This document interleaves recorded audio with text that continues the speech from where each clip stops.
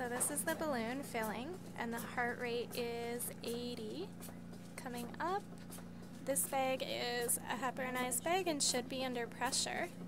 Now our machine, this guy is where the actual helium is plugged in.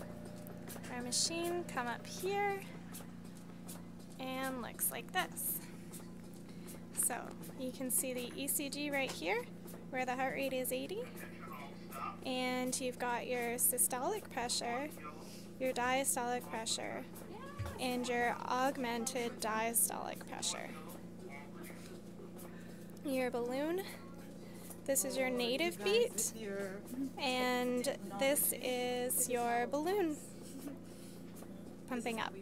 So what you're looking for is your native beat. There's going to be a sharp V here where the balloon is inflating, and then it begins to deflate where you'll get a dip below. You can't see this until you go in a 1 to 2, so let me see if I can do that here. There we go at a 1 to 2, so this is our native beat here with the balloon, and then this is your assisted beat. So your diastolic dip here should be lower than your regular diastolic right here, which is what we've got. We also need to look for a drop from our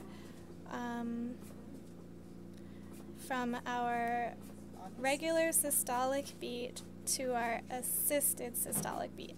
So let's move the cursor up a little bit here. So now we can see this is our regular beat and our systolic assisted beat, which is lower. And that is how the balloon pump is working. Down here is your balloon going up and down. And that's how it works.